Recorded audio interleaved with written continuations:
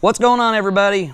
Welcome to the channel. You probably clicked on this channel because you wanted to see how to install a front sprocket on a Honda GROM. If you haven't already, go down there and click that subscribe button and hit that notification bell, guys. Here's the new sprocket we're going to be installing. It's a 14 tooth. The factory is a 15 tooth. Stay tuned.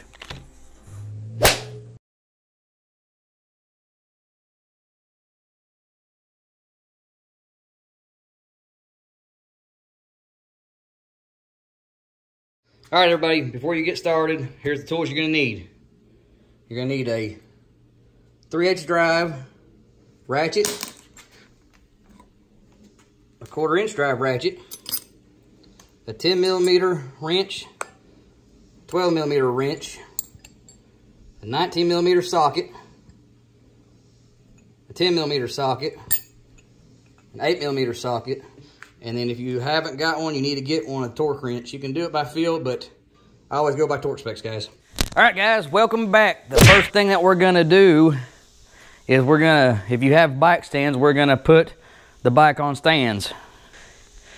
This is gonna be a 14mm, and this is a 19mm.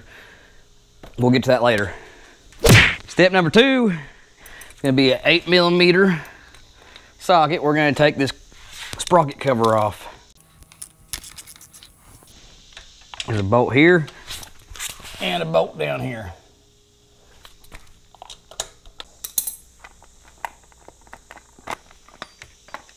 Set that out of the way. Here's your sprocket, guys. You got two 10mm bolts holding that retainer pin in. Or that's the next step. Step number 3 is going to be take the bolts out.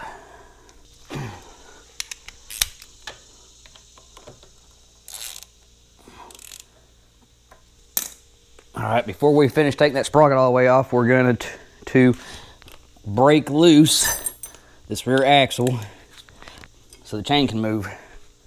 So remember, 19mm and a 14mm on this side. We're just gonna break it loose so it don't be able to move. Take part of this, take the retainer clip the rest of the way out.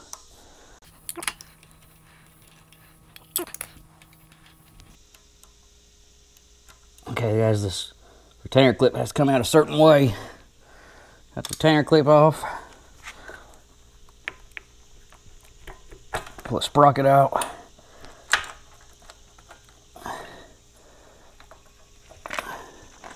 Boom. 15 tooth sprocket. Okay, guys, here's the new sprocket. As you can see,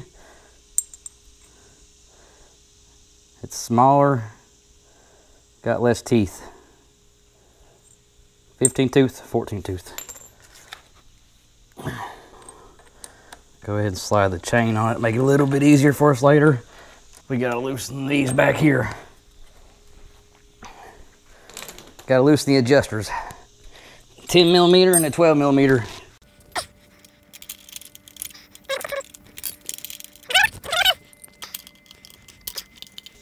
Give the chain some slack so we can put the new sprocket on.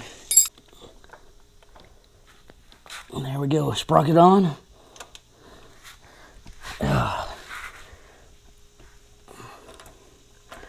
Sprocket's on there. Sprocket's on the back. Put our retaining clip back on here.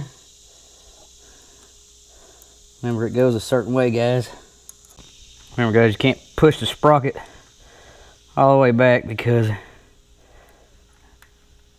what I ran into. I was pushing the sprocket back all the way and it wasn't wanting to go where I needed it to go.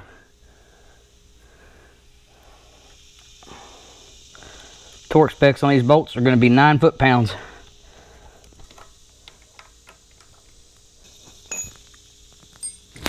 Put us a wrench in right here to make it where it won't move.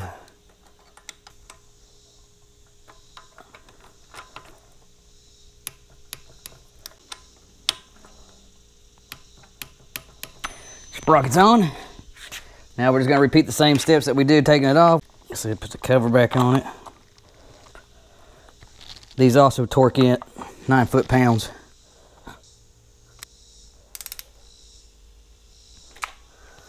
There's that.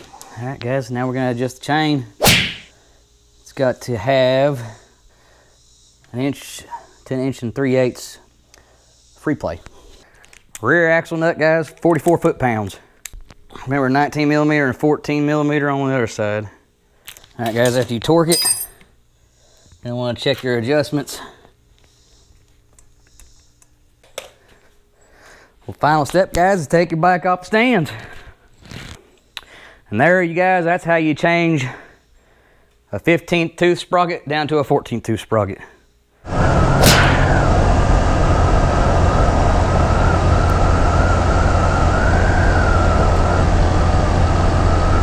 Hope y'all enjoyed the video. Leave a like, a comment, and subscribe if you haven't already, guys. I'll catch you on the next one.